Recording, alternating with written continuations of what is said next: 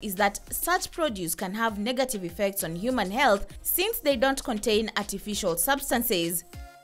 The foods from ecological farming are assimilated correctly by the organisms without altering the metabolic functions. According to nutritionists, most degenerative diseases have their origin in food. Another characteristic of ecological farming is that when growing food in balanced soils by natural fertilizers, the products are more nutritious because they contain higher levels of vitamins, essential minerals, antioxidants, carbohydrates, and proteins. When you're talking about industrial agriculture, we're looking at the clearing of large tracts of land, and then also they're doing monocropping, they're using agrochemicals extensively.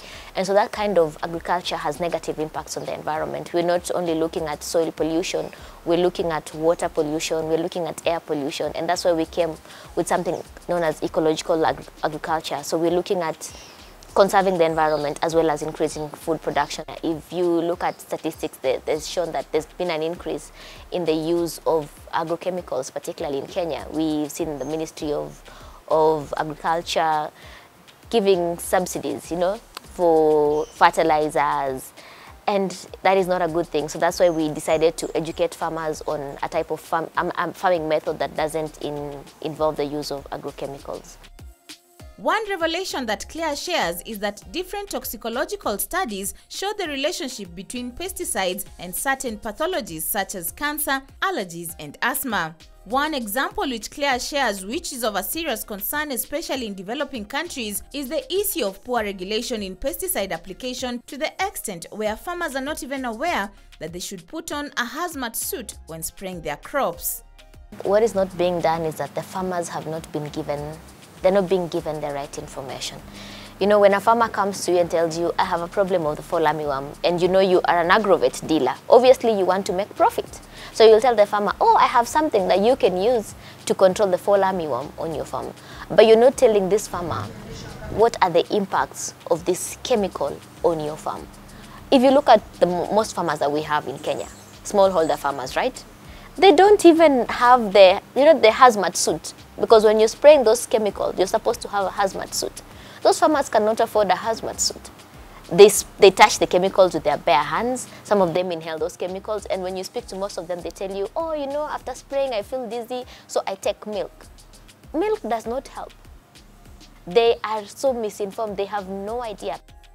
Ecological approaches call for designing the field and farm to take advantage of the inherent strengths of natural systems. Most of this is done prior to and during planting of a crop and has the goal of preventing problems from developing by contributing to one or more of the three overall strategies that include growing healthy plants with strong defense capabilities, stress pests, and enhanced beneficial organisms.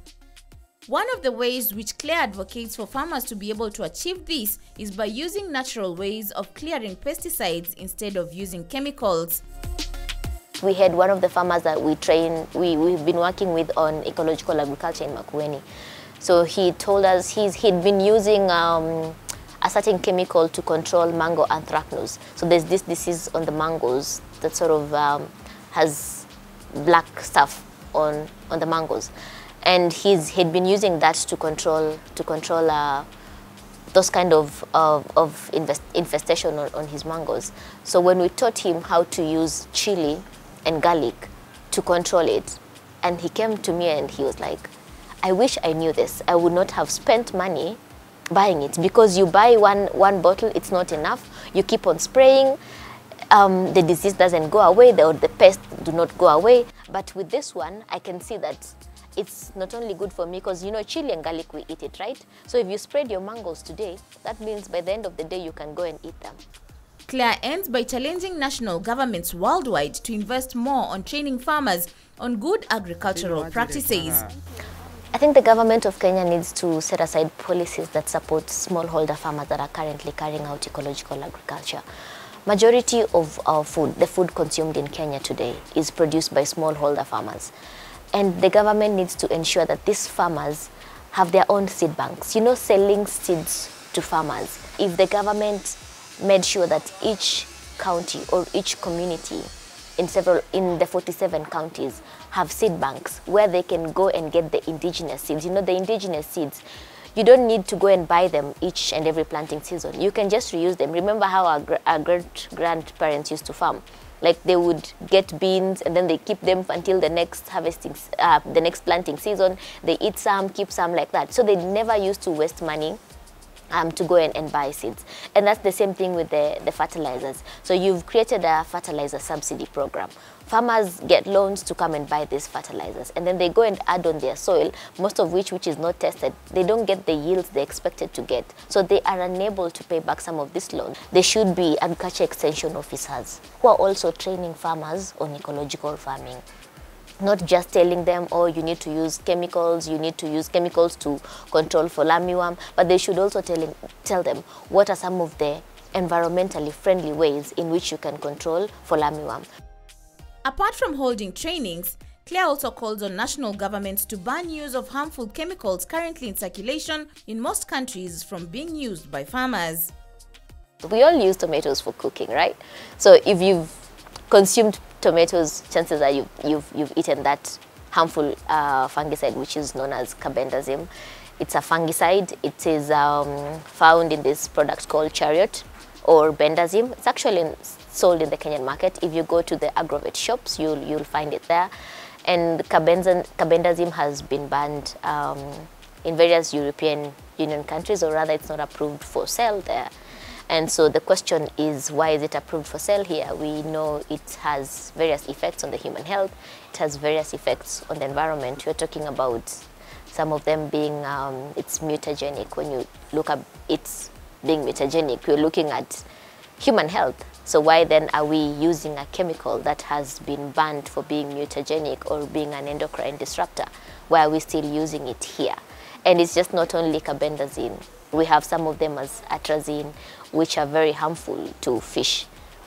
A lot of people eat fish, especially from the western region. People eat fish. So we have farmers also who are growing food alongside the shores of Lake Victoria, right? Probably most of them are using some of these chemicals.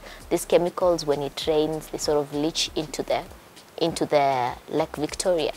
That means our fish populations in Lake Victoria, we find that most of them have these chemicals in them. Claire also ends by advising farmers to always carry out regular soil tests in order to get higher yields.